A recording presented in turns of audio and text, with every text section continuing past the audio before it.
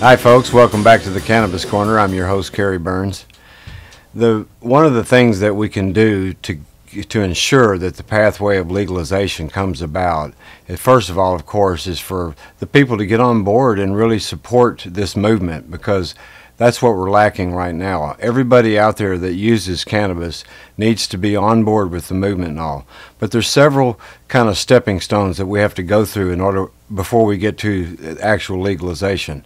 And this can occur in a very short amount of time. It's not like that it has to be a long and drawn out event or anything like that. But there are several issues that we have to address before this can happen, and it has to be outright legalization. That's the only way it's going to work. Just having legal medical marijuana is not the answer. That's going to be, I'm all for people using this herb for medicinal purposes and all, but the cannabis plant does not deserve to be bastardized along with all of the narcotic prescription drugs and some of the illicit alkaloids that are made in South American jungles and stuff.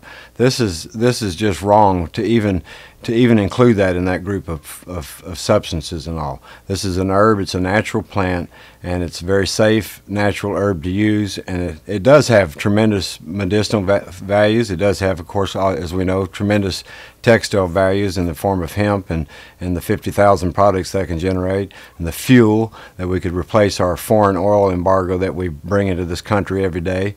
I mean, it's absolutely insane that we're just letting this slide by, and it's all about, though, the control the government has and all that. And really, our Constitution does not spell out that people cannot grow hemp or use cannabis or anything like that. All of these measures were contrived illegally, and unfortunately, it has become quite a tangled mess, and it has generated a lot of problems in society, and economic problems for our country, military and police problems along the border, south of the border, of course.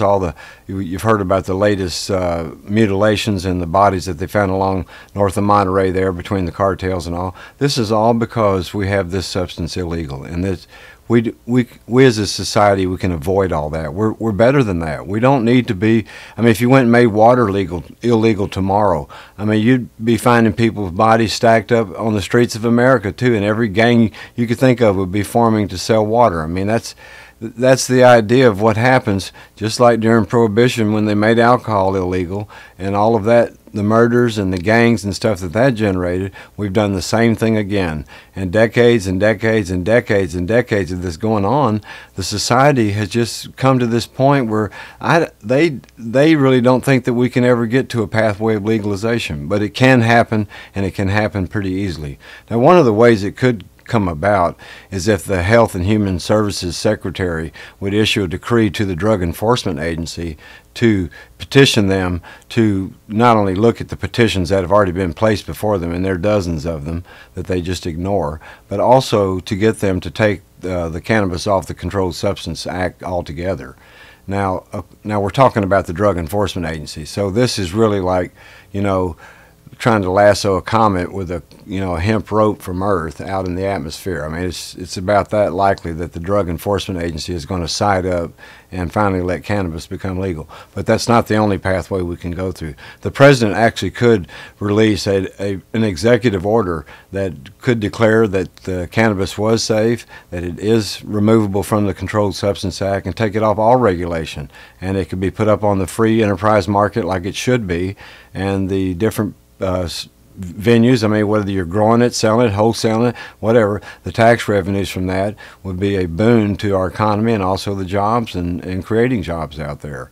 But the president could do this. It's not likely that a political candidate is going to do something kind of midstream here when we have an election coming up and all, because there are a lot of people out there that have been brainwashed to believe that cannabis is dangerous and that we should have all this in place. And the gangs and the murders and all that going on as a result of that are just part of the process. They call it casualties of war, but that's really kind of short-minded, if anything, and it's certainly not human. And if you have a heart and if you're a human being, you certainly feel for anybody that is brutalized and tortured in that way. And it's just particularly when it's unnecessary. But one of the things that we have to clean up, though, along the way is our commitment to this international treaty through the United Nations and the Singles Narcotics Treaty, which was designed in 1960 and 61 and implemented. And at the time, there were about 99 countries worldwide that participated during this treaty was adopted, and they, of course, put cannabis on there. Our 10 years later, of course, we had Nixon and his Shaver Commission, which said cannabis should not be put on controlled substance, but they didn't listen. I mean, they were going to do what they wanted to do. I believe they just did that to appease the public, to say, oh, we're looking at it, and then all along they knew they weren't going to leave it off of the Controlled Substance Act. But first of all, we have to re-sign ourselves from this Singles Narcotics Treaty and this international treaty. And the provisions in the treaty are such that if the nation decides that that substance is not a problem and not a threat to their society or anything, then they have the absolute power to back out of it. And when it comes to hemp and textile production and using the plant for medicinal purposes, those clauses are already written into it. So all we have to do really is just excise ourselves from this Singles Narcotics Treaty.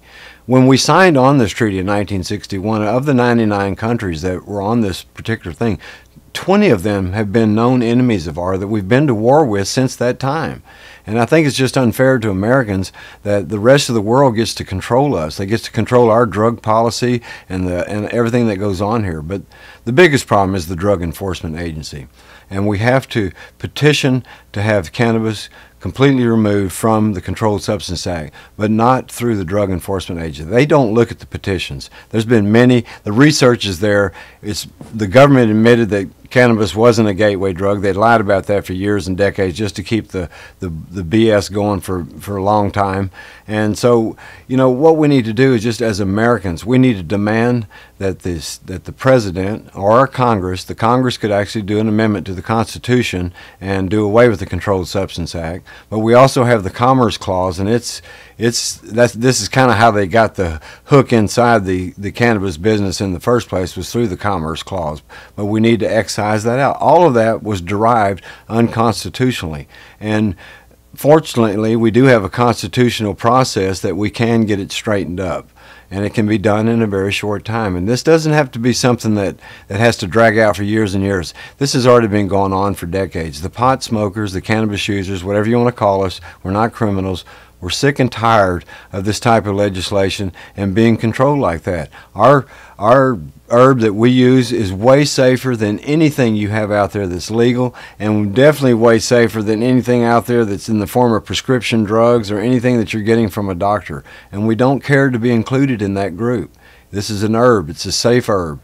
And we demand that these laws be taken away, and they need to be done soon, because Americans are sick and tired of giving all of our money to foreign countries over there for this oil, when we could be growing hemp and producing every bit of fuel that every plane, train, car, automobile, any running engine in the country could run on.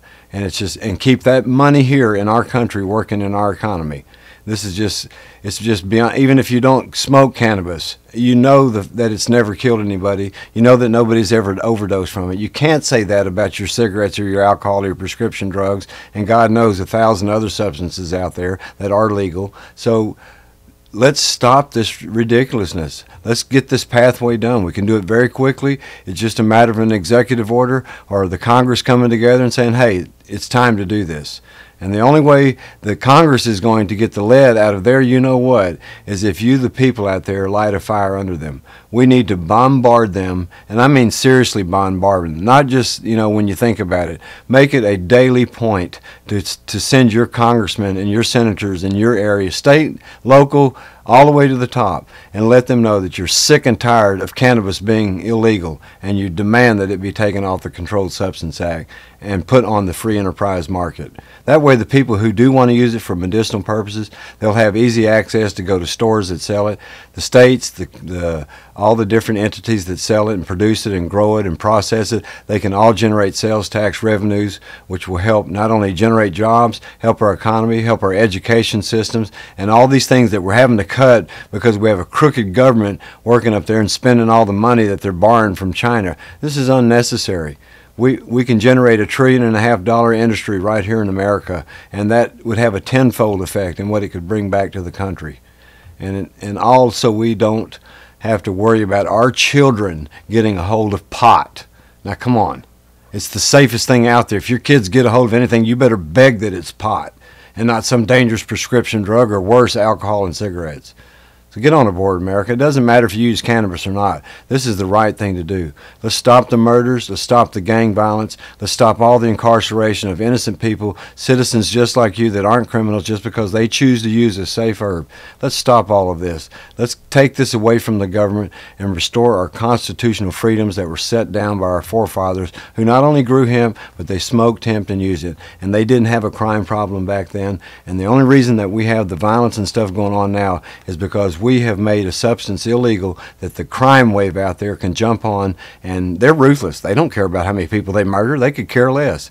We need to stop that. Get on board with us. Pester your senators. Pester the president. Demand that this happens, and we can do it very soon. This could happen before this year is out if we all got together and really put our efforts into it. I thank you for joining the Cannabis Corner.